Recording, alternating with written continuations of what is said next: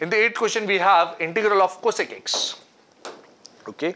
So integral of cosec x, what is that equal to? So you remember integral of cosec x, indefinite integral of cosec x is important.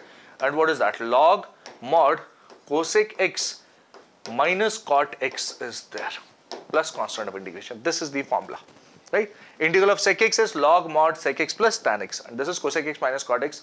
Therefore, I, which is equal to integral from pi by 6 to pi by 4 of cosec x dx will become equal to, substitute the limits in this, log mod cosec x minus cot x from pi by 6 to pi by 4.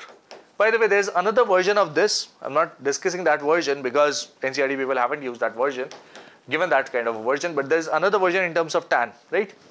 This can be simplified in terms of something called tan, right? What is this equal to? This is log of cosec pi by 4. Now let me write the value of cosec pi by 4 directly, which is root 2 minus cosec cot pi by 4. What is cot pi by 4? Cot pi by 4 is 1. This is what you have. This is the first term minus the second term, log of modulus. Cosec pi by 6 is important. Cosec pi by 6 will be 2 minus cot pi by 6. Cot pi by 6 will be root 3. This is what you get, modulus, and there's a bracket, right? So this becomes log this minus this, log this minus log this will be log this upon this, root 2 minus 1 upon 2 minus root 3.